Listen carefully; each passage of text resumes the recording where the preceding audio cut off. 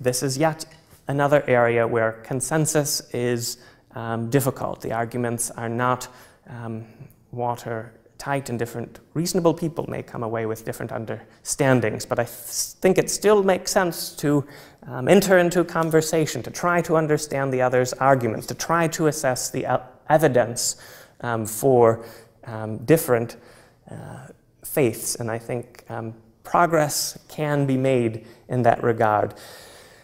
The claim that to suggest one particular religion is right and the other is not, the claim that that's arrogant, I think, is to misunderstand the nature of truth. Truth claims by their nature, I think, are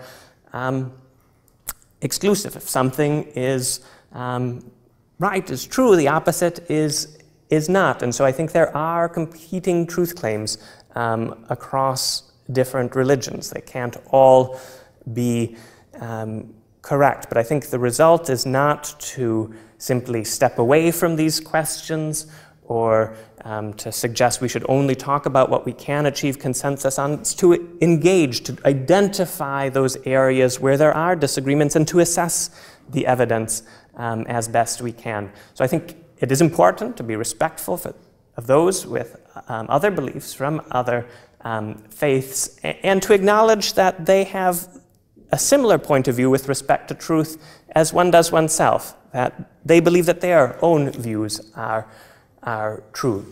Neither is arrogant. Both are trying to come to an understanding of truth, and I think the best way to go about that is to enter serious conversation, university context or elsewhere, to try to identify what the evidence is for different positions.